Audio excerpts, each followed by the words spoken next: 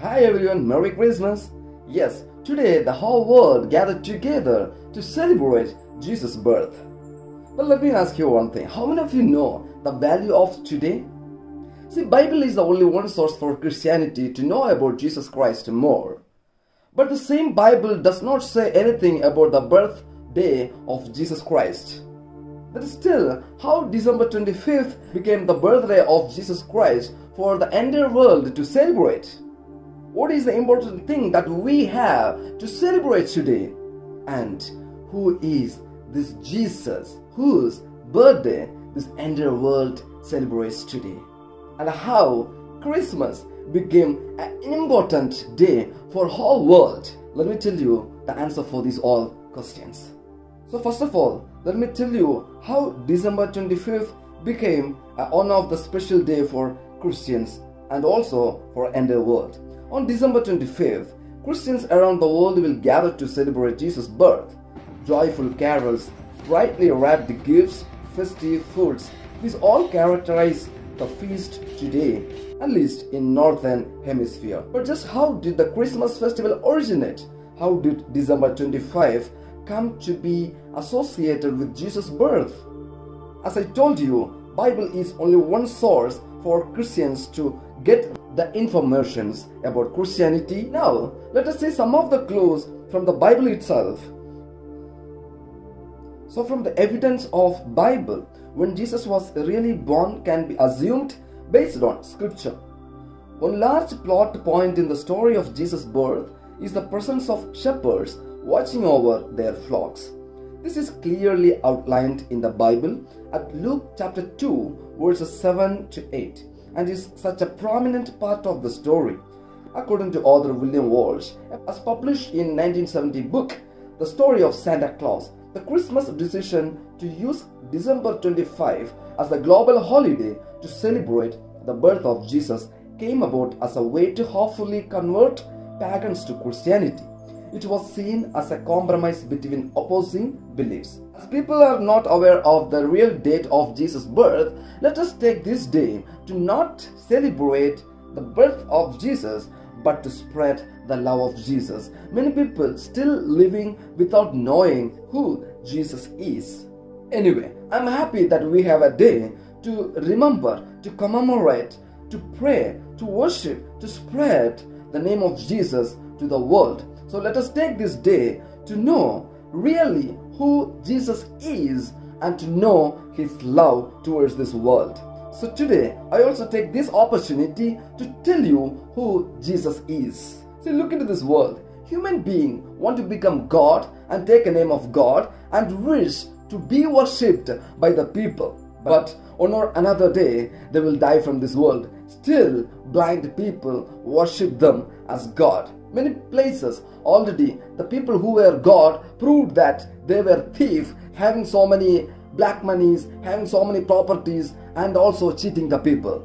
But who is Jesus Christ? When human beings want to become God, fighting to become God and to be worshipped by human beings, Jesus was only one God who wanted to become human being and live with human being and die for human beings and resurrected for human being. Yes, He came to this world being a God. He came to this world for all of us, to love us, to show us how to live, to show us how to love, and He gave His own life and shed His entire blood for save us, and He died for us. It means He gave His life for us to purchase us from the sin, and He resurrected from the death, and He went back to heaven and still living for us, preparing a heavenly world for us to live after the death.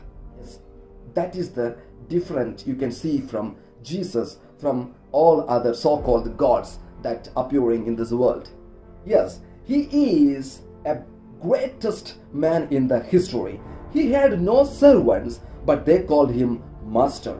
See, He had no degree, but they called Him teacher.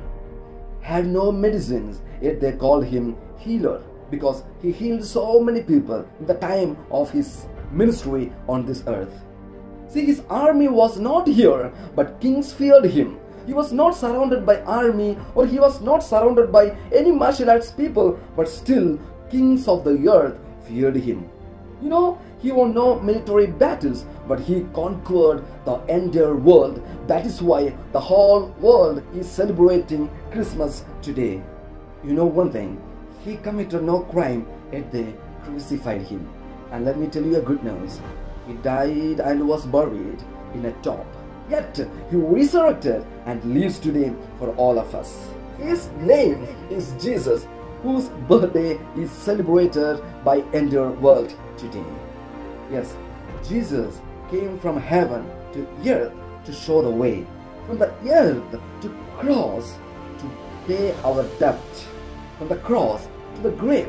When people kept his body into the tomb, people thought that everything over.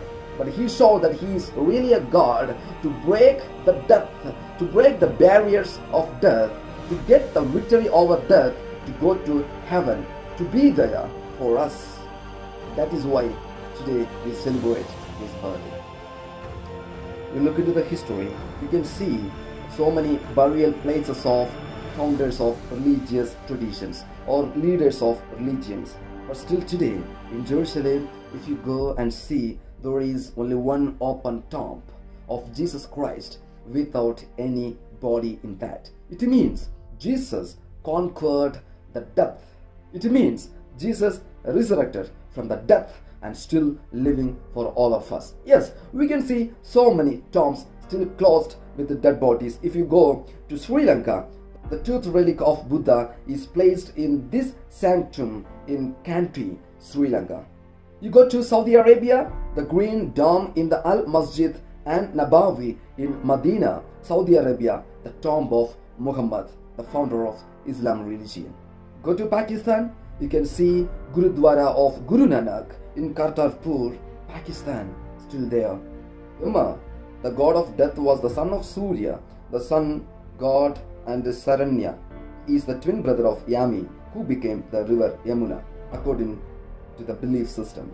But the Vedas describe him as the first man who died. Now, let me come back to the life of Jesus to tell you that when all the tombs are closed with the dead bodies of gods, there is only one tomb still open. The open tomb of Jesus Christ in Jerusalem says that still he lives and loves us and eagerly waiting for having a relationship, a communion with us if we are ready to open our heart for him. He loves us. He cares for us. When all the people leave from us, he will be there for us. Whether you are Christian or any other religion is not a matter for him. If you believe that he came to this world to die for you, still he is living for you and loves you. And if you are ready to accept him as your personal savior, surely he will be with you always. Once again, Merry Christmas for all of you. As the world is celebrating today, let us take this opportunity to know who Jesus is and know his love for this entire world. May God bless us together through this short word.